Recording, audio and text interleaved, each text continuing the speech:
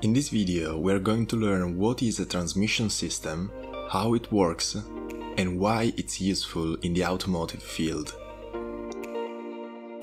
We will see three types of transmission system. For example, this Bugatti Chiron has a 7-speed dual-clutch transmission that is a type of automatic transmission. Moreover, we will also see a manual transmission and the more exotic CVT transmission.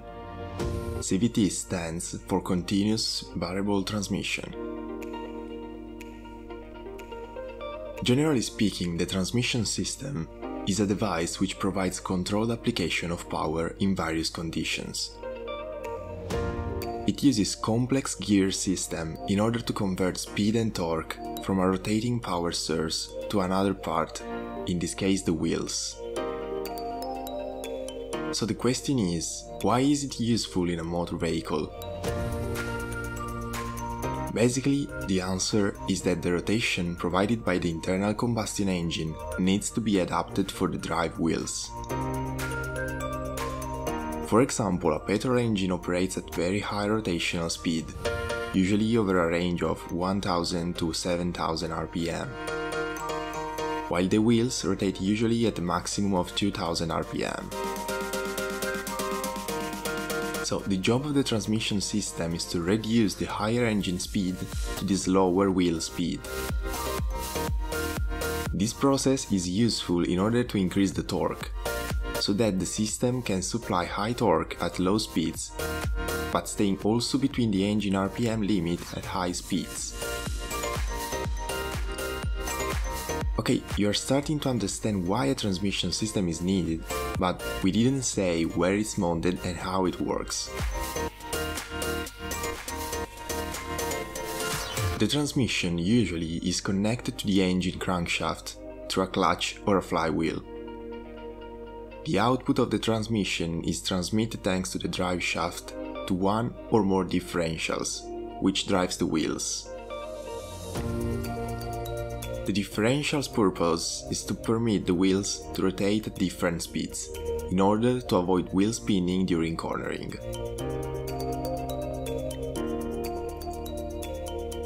Perfect, now that I've given you some background about transmission, let's start to focus on the various types of transmission system. The first one is the manual. Manual transmission is the most common type because it's very cheap and light. But at the same time, the other types usually give better fuel economy.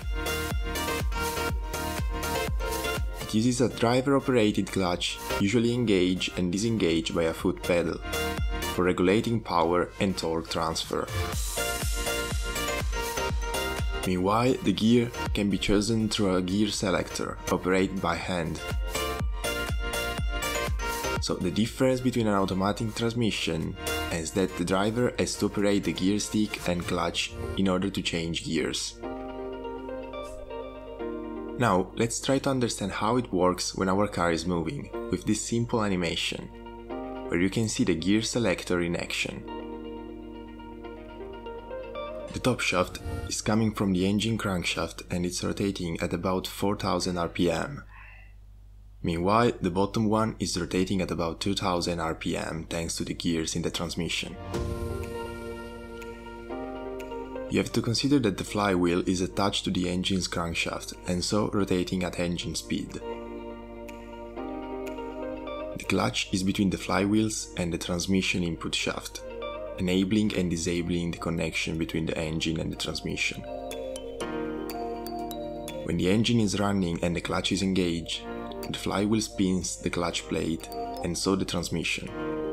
Keep in mind that engage means that the clutch pedal is not pressed. Meanwhile, if it's necessary a change of gear, it's sufficient to disengage the clutch pressing the clutch pedal, then select the gear needed using the gear stick and finally release the clutch pedal. In doing this, you have changed the transmission ratio and so the vehicle can deliver the perfect torque also for different speeds. Now let's analyze how an automatic transmission works. The basic difference is that it automatically changes the gear ratio as the vehicle moves, as the name suggests. This means that the driver neither have to press the clutch pedal nor change gear by hand. As you can see, it's composed by an input, an intermediate shaft and the output. In this case, it's a 6-speed automatic gearbox, meaning that it has 6 gears plus the reverse. These are the clutch's plates and are useful in order to engage and disengage the planetary gears. Each clutch is put into motion using pressurized hydraulic fluid. Now let's see this animation in order to see how the gear changes. It works thanks to the different configuration that the clutches use. In doing so, it's able to pass from the first gear to the second and so on until the 6th gear, and even the reverse.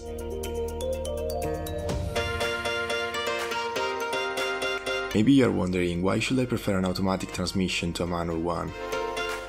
The advantage of an automatic transmission is the lack of a clutch pedal and a manual gear stick. This allows the driver to not focus on these 2 steps, increasing the attention on the road. Moreover, an automatic transmission increases the life of the system because it changes the gear perfectly, without any human errors that could wear the gear and the clutch. Changing perfectly the gear, it also improves the overall performance and efficiency of the vehicle.